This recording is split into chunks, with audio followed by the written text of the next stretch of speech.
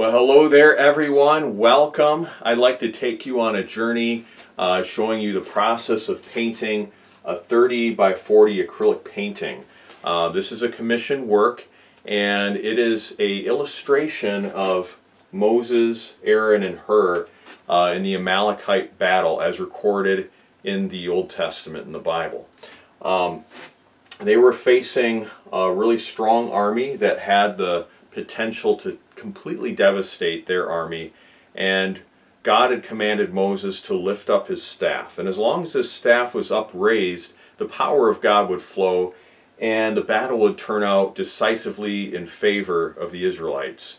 However, what happened over time was he grew weary as he was lifting up the staff, because the battle went on for hours, and eventually he started to falter and he couldn't raise the staff up anymore. And then the Israelites started to struggle in the battle. So Moses was helped out by Aaron and Hur at either side of him. And Aaron and Hur had him sit on a big stone, and they propped up his arms on either side so he could hold that staff up and keep it upraised. And it's a beautiful picture of intercessory prayer. Sometimes when we pray, we lack the faith to be able to receive the thing we're aiming for, the thing that God has promised us. And over time we can get weary in the battle, weary just from daily struggles and doubts internally. And we need somebody to come alongside of us and strengthen us in our faith and pray along with us. And so that's what this painting is actually a picture of. It's that intercessory prayer, the idea of not giving up, of persevering. And I wanted to really show the intensity on their faces and the struggle in the prayer, in the battle, but they're going to come out through to victory. So I'd like to take you on a journey here as I paint this portrait. What I'd like to do is start to block in the value structure, the color structure. I have everything sketched, I have everything sealed in, so it's ready to go. But before I begin painting, I'm going to open up with a word of prayer. So Father, I do ask that you would bless this painting here. Lord, I pray that you would help it to be a picture of intercessory prayer, that it would encourage people who are going through struggles and trials, and it would encourage people to come alongside and pray and intercede and help others with their prayers. Lord, I pray you bless this painting. I pray you'd anoint it. I pray that you would guide every brush stroke. Lord, I pray you just imbue and inject a sense of your Holy Spirit into this painting to glorify the name of Jesus, to glorify and lift up that idea of prayer to you, of depending upon you, receiving strength from you, Lord. Bless this painting. Bless the artists watching this. I pray you would bless them in their own paintings, that you would encourage them, strengthen them if they're feeling weak, if they're having any physical ailments as they paint. I pray you'd heal them in the name of Jesus. Heal them, Lord. Even as they're watching this, let the healing power of Jesus flow out into their bodies and take away any shoulder pains, Lord, any back pains, any pains in their fingers and their wrists, that they would have arthritis freed up in the name of Jesus. They'd be able to paint with freedom, with joy.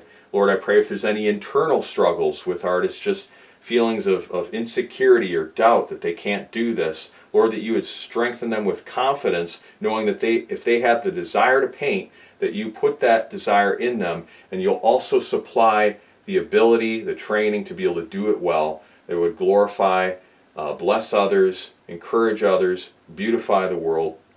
Lord, I pray that you would bless the artists watching us. I pray that what I teach here would be beneficial for them in enabling them to paint with precision and with confidence, and they can paint portraits and images they can be proud of that would bring glory to you.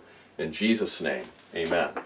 All right, and with that, we're going to dive in here. So what I'm going to do is start with some matte medium on my palette.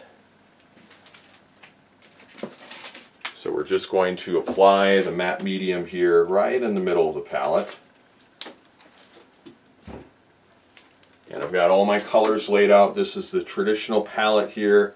Raw Umber Dark, Burnt Sienna, Raw Sienna, Ultramarine Blue, Alizarin Crimson, Pyro Red Orange, Indian yellow, and titanium white. So we have all these colors laid out here, and then with that I'm going to get going here. I'm going to get started. So I'm going to take a flat edge brush here. I might have to go with one that's just a little bit larger. No, we'll go with this 3/4 inch flat, and I'm going to just block in the value structure here. So what I'm going to do is block in these dark shadows here within the shape of Aaron, and then we have her over here. He's wearing a lighter colored garment, and then I'm going to block in the shadow structure here for Moses as well. Excuse me. I'm going to also block in the shadow structure for the rocks. So the goal in a painting where we do this with the glazing technique, I'm using the historical glazing technique that the old masters used, adapted for acrylics. With this technique we mix matte medium into the pigments, dispersing the concentrated color of the pigments into clear acrylic without any pigment into it. And then that creates luminosity and depth and the ability to blend and get smooth transitions of value and color. But what we want to do in this stage is really block in the value structure, and we see this kind of as a Polaroid print, so to speak, fading from a sketch into a finished painting. We're going to work on the whole thing, not just paint little details, you know, at a finished level and work our way out and have a lot of white canvas to intimidate us. And we're going to work everything at once and kind of see the whole image come together. So, setting up the foundation here, I'm going to take raw umber dark, just a little bit of that. I put it on the corner of my brush. And I'm going to wipe it off on the side here. You can see that. And then I'm going to mix it into the matte medium and swirl it in really well. We want to start off very, very light. Very, very light. And I'm going to mix also some ultramarine blue into this as well. So we're going to make kind of a grayish tint. So when you mix the blue and the brown together, it makes kind of a cooler brown or a slightly warm gray. And then with that, I want this to be pretty light. We're looking at maybe, you know, 90% paint, or sorry, 90% medium rather, 90% medium, 10% paint, or even 95% medium, 5% paint. And I'm just swirling it and getting a really good mix. That's very important to get a good mixture, because if you don't mix it thoroughly, that's where you have streaks as you apply it. So what we're going to do is look for the dominant shapes and work our way out from that. I'm going to, I think, start with the foreground in this case. I know normally people start with the background, but that's not how I paint using the acrylic glazing technique. Rather, we work everything kind of at the same time. So we don't need to layer it like a traditional opaque painting technique. But what I want to do here is just start blocking in some forms.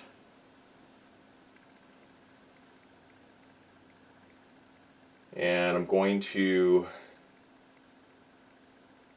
go over the rocks first, and I'm going to kind of work my way over into the form of Aaron, this large figure in the front. Now on my sketch I have some areas kind of delineated, what should be shadow and what should be highlighted. Hopefully I can see that okay. And I'm just following that as best as I can.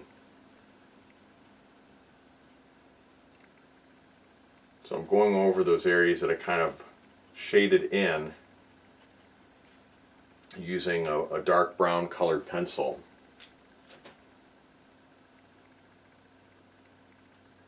Now we're going to fill this in all these little areas. And again, I'm starting off very light, and that allows me the ability to adjust if I make an error. Let's say I block in the shadows for one of the rocks here, and I think, oh man, that is not where I wanted it to be.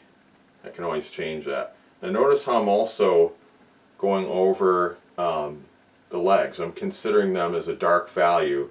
I'm not treating it differently, even though I know there's skin tones involved. Because the value is quite dark in this area, I'm treating it all as part of this value structure. I'm also going to work on the clothing and start blocking in the contrast there.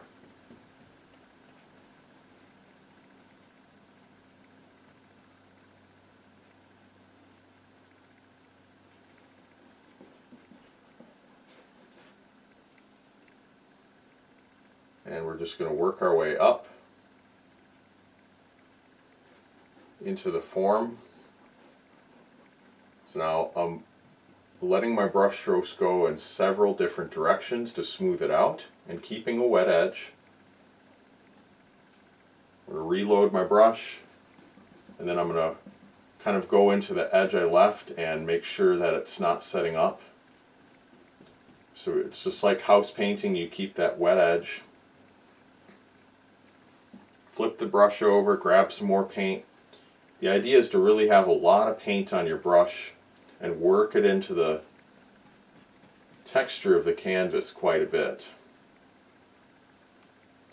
So we're going to cut up along the edge using a firm amount of pressure.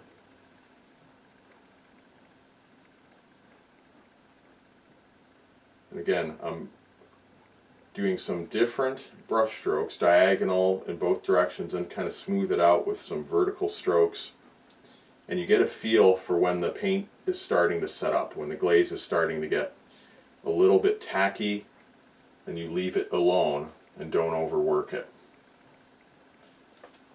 But this way we can get a nice even coverage. Now, I'm not going to put this glaze onto the white head covering because that needs to be more bluish. It's going to reflect some color from the sky, and so I need to use straight ultramarine blue for that. Might even need to put some phthalo blue on my palette. It's not a standard color that I use, but it might be necessary. And now we're going to get a shadow here for Moses, and we're just going to block that in using this same large brush.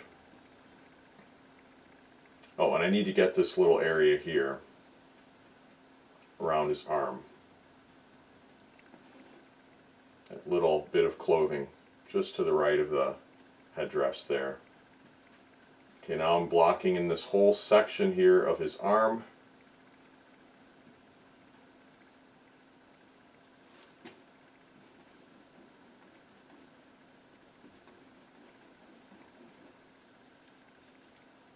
And going over his clothing.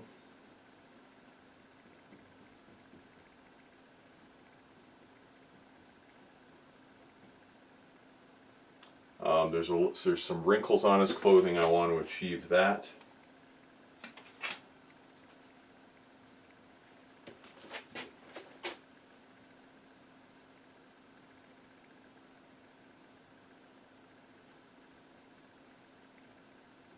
I'm just going to block that in very lightly. This lower part here of his clothing, I need to get that form in because the light is striking it on the top.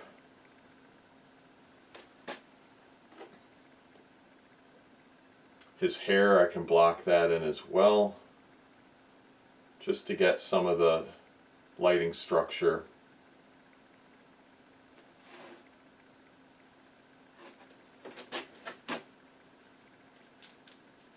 And then I'm going to block in some of the colors here for her and what he's wearing. And that's not her as in H-E-R, that's H-U-R. Just happens to sound like her. Anyway, you're going to just block this in right here. I'm going to zoom in so you can see kind of the process, how that works.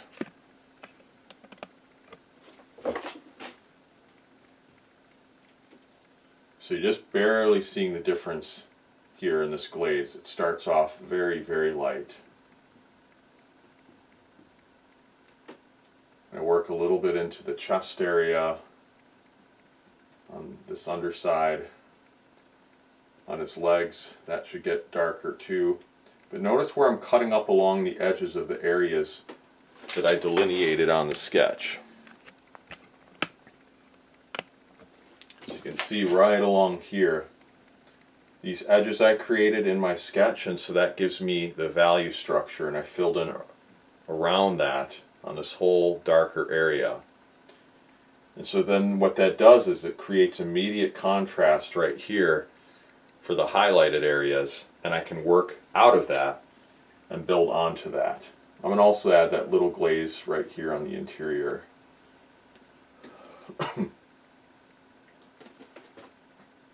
Okay, now we're going to continue some glazes along on the rocky areas. We'll just zoom out again.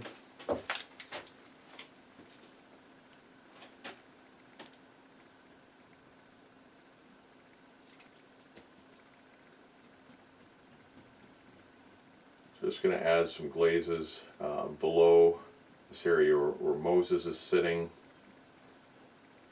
If you remember the Ten Commandments movie, that's what this should remind you of. If you've seen that with Charleston Heston, just kind of recapturing that scene. Okay, so we have some rocky patterns here. There are a few little highlights though that I need to make sure stay visible.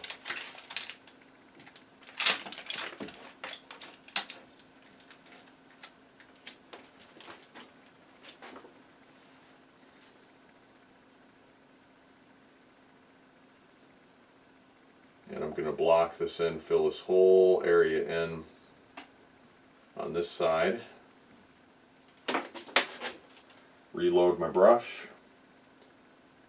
All these little rocky areas, I just want to fill those in.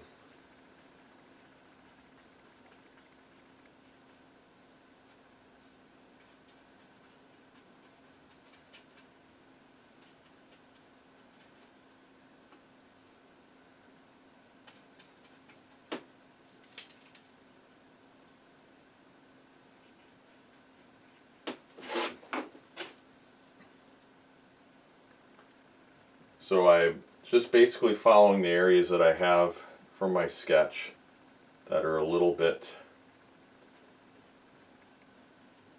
lighter and then darker.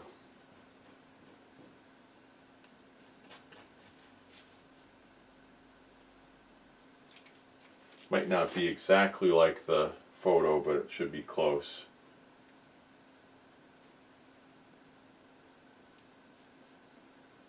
There's some rocks up on the hill. I want to get those blocked in as well. Just a little patterns there for that.